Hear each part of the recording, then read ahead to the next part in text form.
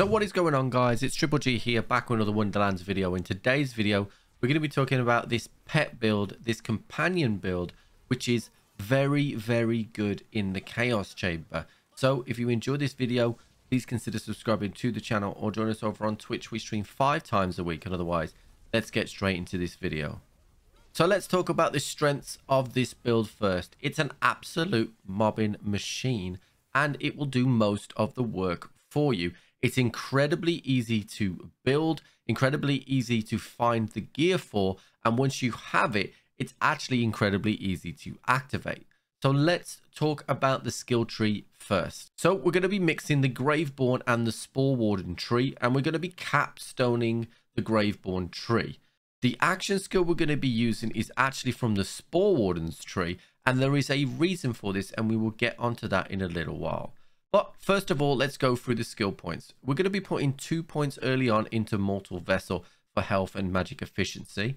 And then we're going to put in 3 points into Faithful Thralls. Now, this is a critical skill because this is where our damage multipliers start. For every companion we have out, we will deal increased damage. So we will deal 9% per companion. We're going to have 2 companions at base. And then I'm going to show you a way to get as many companions as possible. We're then going to put 3 into Harvest. This is a kill skill. Companions deal bonus dark magic, again, for a duration. This will stack twice for 24 seconds, and it is 18% extra damage, which is nice. We're going to put 5 points into Dark Pact here, leaning into that dark magic, getting that all the way up to 20%. We're going to have 5 points into Stain of the Soul. The Fate Maker spells deal bonus dark magic damage, again, just leaning into the skill, getting an extra 20% there. And then a critical piece of the skill tree, which is the Dark Hydra.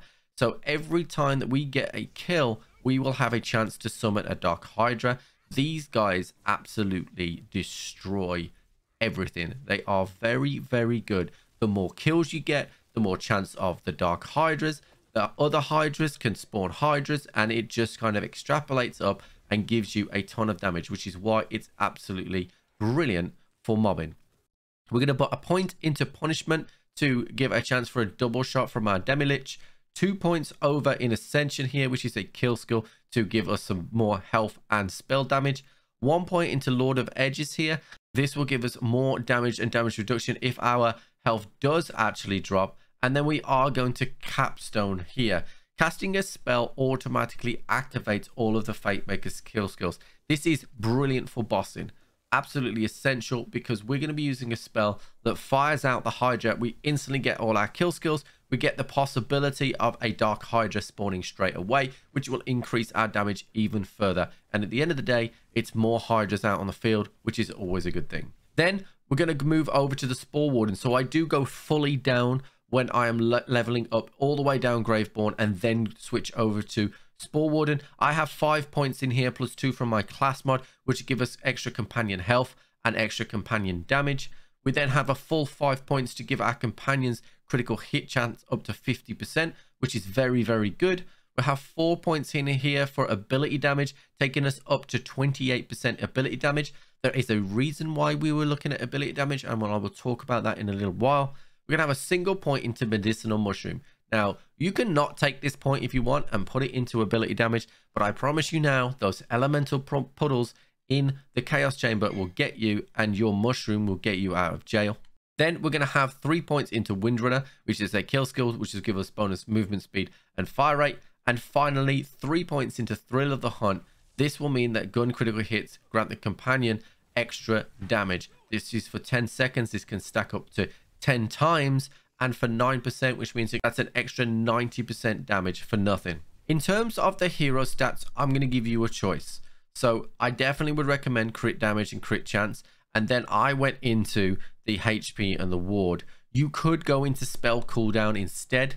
I preferred the health, but spell cooldown will allow you to get more Hydras back onto the field if need be, but we really didn't lack damage at this point. Then onto the gear, and I don't exaggerate when I say that I spent most of the time in the Chaos Chamber with level 16 guns.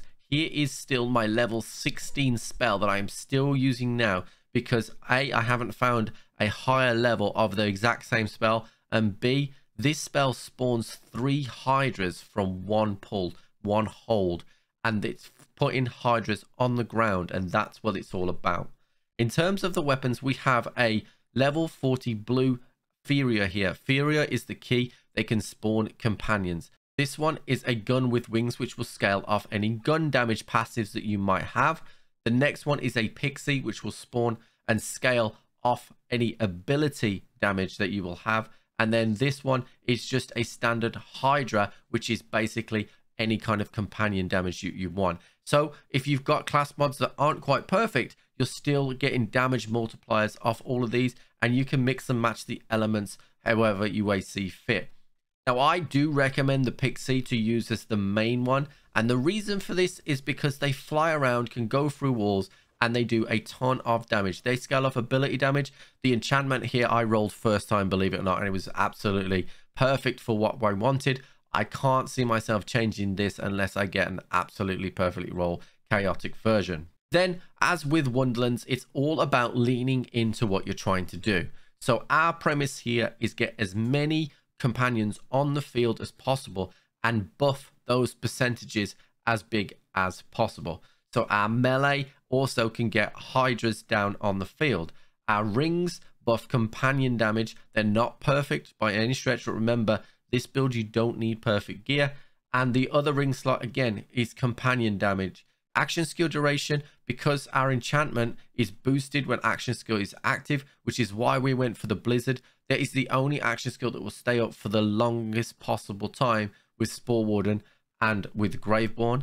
Then I've tried this shield out here, which actually does spawn another companion, but I'll be completely honest with you, we kill things so fast, not many of them actually get and hit us.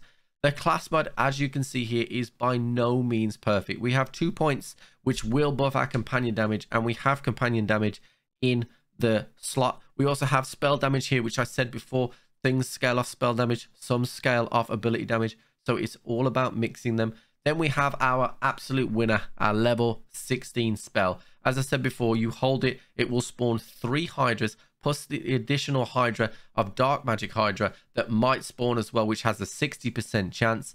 And finally, I have a chaotic level 40 amulet here, which has loot luck, status effect damage, dark magic damage, which we're doing all the time, and Graveborn power as well. So we've got, whenever you cast a spell, it reduces your remaining action skill cooldown time, and while your action skill is on cooldown, spell damage is increased by 30%. So we're getting damage either way we look at it, or cooldown if we're already with our action skill on cooldown. So as I said before, you don't need perfect gear to do a ton of damage with this build. It works exceptionally brilliant for mobs, and it also works with bosses. So the playstyle is pretty simple. You run in, you fire all your Hydras down, and then you fire Pixies in the air, and you're done. Make sure that if you've got your skills up, your action skills going, if it's on cooldown, throw more Pixies, and just run around the map throwing Pixies in the air. It is literally as simple as that. The Pixies and the scaling damage will do the rest. The more Hydras and the more Pixies on the field, the better. That's it. If you're fighting a boss, then what you want to do is not tell your companions who to aim at. You actually want them to hit the ads now and again, because that will then activate our kill skills, meaning that when the enemies die, it will spawn another Dark Hydra, which will increase our damage even further. It's about momentum and keeping that damage formula rolling as we're damaging the boss. You will absolutely delete bosses, particularly as most of these bosses are surrounded by ads. The only thing that you do need to look out for is sometimes you might run out of ammo because you're throwing Tediors, but as long as you run over the bodies of where they've died, you will pick up enough ammo to keep your Chaos Chamber running again and again and again. So there you have it, guys. That is Hydraborn. If you have enjoyed this video, please hit the subscribe button. Give us a thank you in the comments, the like button, whatever it is you want to do. Or join us over on Twitch. We now stream 6 times a week, and otherwise, I'll catch you on the flip.